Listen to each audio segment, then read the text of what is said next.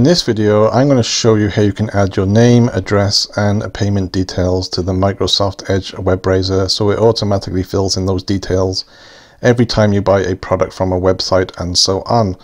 So let's open up the Edge web browser. Normally this can be found either on your desktop, such as here, or you might find it also in the bottom taskbar. You can also use the search box here, just type in Microsoft Edge, or you can click on the Windows icon and go down to the letter M, and under M you should see Microsoft Edge. So let's open up the web browser. So once it opens up, what you want to do is go to the top right hand corner and click on the three dots, and then from the menu go down to Settings, and the first option which appears on the left hand side is Profiles, and from the sub menu you can see we have the payment info and addresses and more. So if you want to add a credit card or a debit card, click on the payment information, then click on Add Card.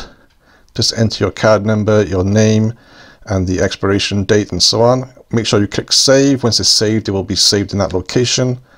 As for the address, it's the same kind of setup. Click on Addresses and More, click Add Address. You can then add your name, organization if you want to, phone number, email, your country, street address, post town, and postal code. Again, make sure you click on Save when that is done. So I'm going to enter those details now. Okay, I've now entered some fake details such as a fake name, address, and so on for this demonstration. Once that is done, click the Save button. As I said, if you do need to change any details, you can see that the name is here. Just click on the three little dots again, and you can select Edit, and you can edit the details or you can delete it if you want to. So once that's done, let's say for example I go to a web page and I'm buying a product, just as so.